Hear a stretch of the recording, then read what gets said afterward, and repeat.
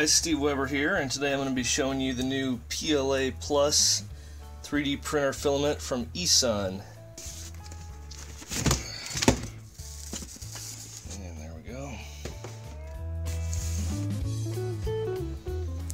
Now this stuff is supposed to be as easy to print as PLA, as biodegradable as non-warping, but with the strength of ABS or even stronger than ABS. So being eSUN, you've got these nice clear spools, so you always know how much you got left. Can't beat that. And next I'm going to try printing it and doing a strength test and see how it compares to the other filaments.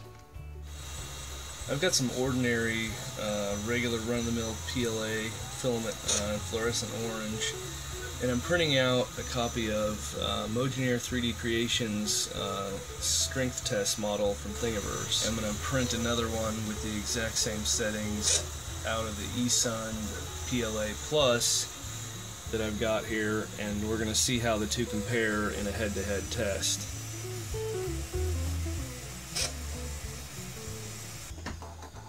Alright, for the first test here we've got regular PLA, and I'm going to put a book on top of it to create a nice stable surface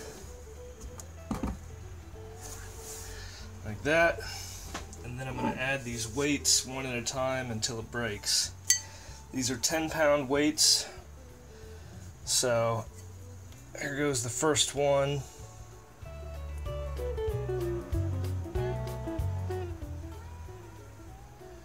Want to get it nice and stable there. It's 10 pounds.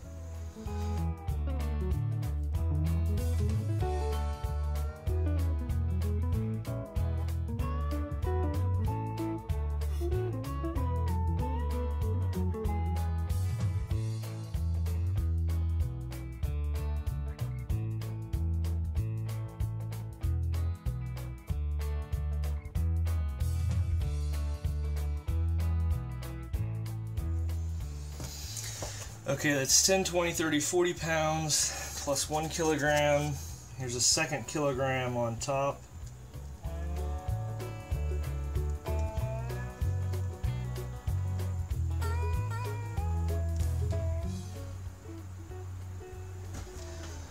It's now 40 pounds and 2 kilograms plus a book.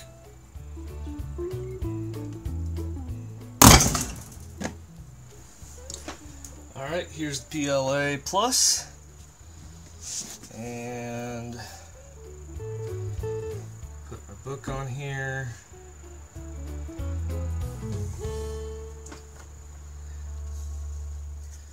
There's 10 pounds.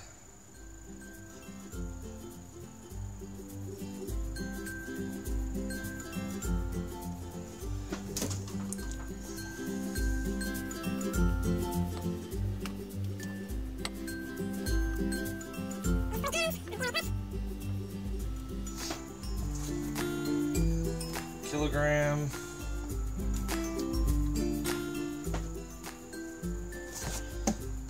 And there goes another kilogram, so this would be 40 pounds plus 2 kilograms.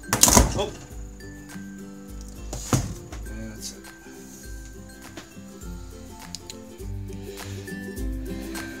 Well, in this test, the PLA Plus did not perform quite as well as the ordinary PLA. But I suspect it may have been due to my hastiness to stack a lot of weight on top of it quickly, and I may not have had it perfectly level and everything.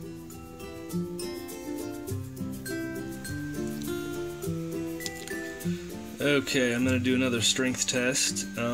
This is just two 3mm rectangles by 100 millimeters that I printed out from the regular PLA and the PLA Plus, and I'm just going to apply weight onto the center, see how much weight they hold before they break. And I think this test will be a lot more straightforward, a lot more probably reliable than the last one, although it may not be as much fun, but we'll see.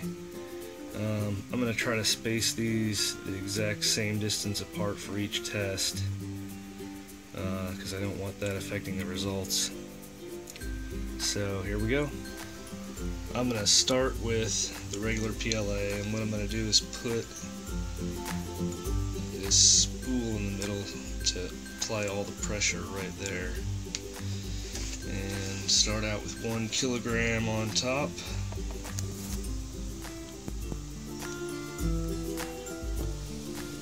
I've now got 2 kilograms balancing on there. Alright, here is a 3rd kilogram.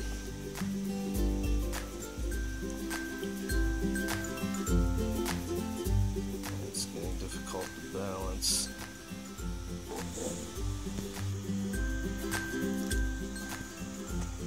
Okay, there's 3 kilograms on top of there. Alright, here comes the 4th kilogram. And it's holding. It's still barely holding. Alright, I'm going to go on and I've taken off all but 1 kilogram, and I'm going to put a 10-pound weight on top of here.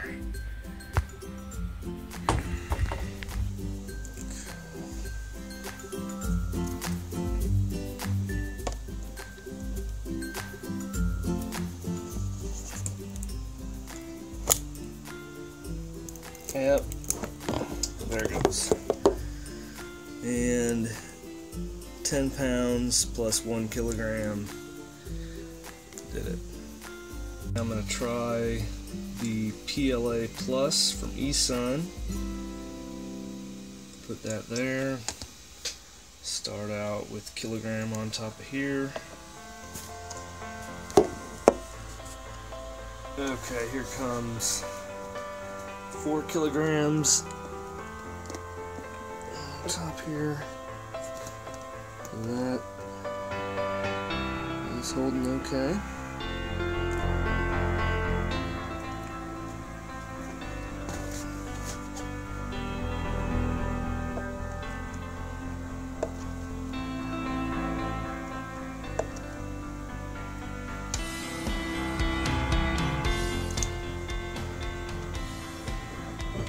Now this is going to be 1 kilogram plus a 10-pound weight.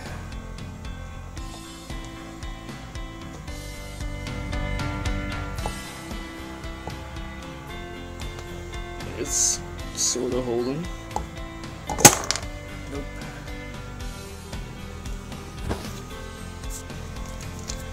Okay, looking at these parts after the tests here, it took about the same amount of weight for both of them to fail. It was 1 kilogram plus 10 pounds.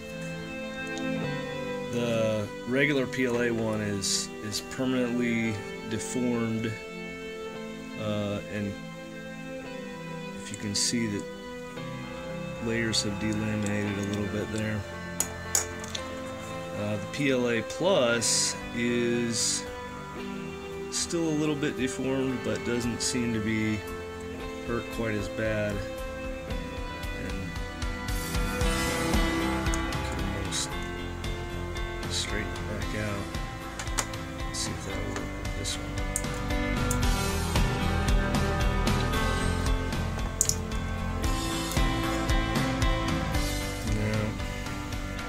I didn't have the camera rolling, unfortunately, but here's what happened when I bent each piece all the way back as far as I could. This is the PLA Plus, and it takes a ton of force, but it just bends all the way back. And this is the regular PLA, and it snapped in half violently, and that's what became of it.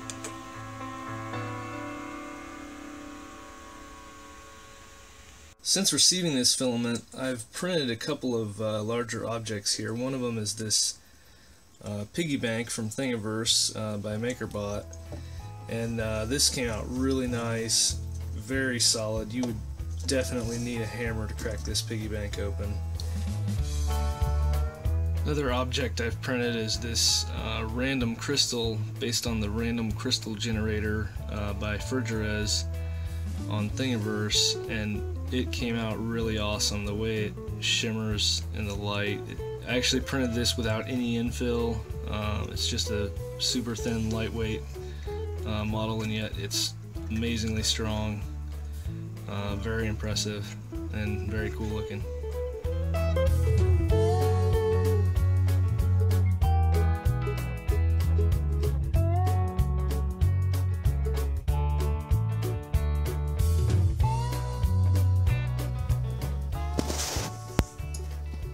Now that I've had a chance to play with this PLA Plus and see what it can do, I've decided to use it for what they call the trucks on this new Delta type 3D printer that I'm building. The trucks are the part that moves up and down these towers. This is 1-inch aluminum 80/20 extrusions. They have to be really solid, really stable, and I think this PLA Plus is the material to use to print them. If you're interested in following along as I build this printer, please check out my blog and follow along on there. I'll post the link below the video. Until next time, thanks for watching.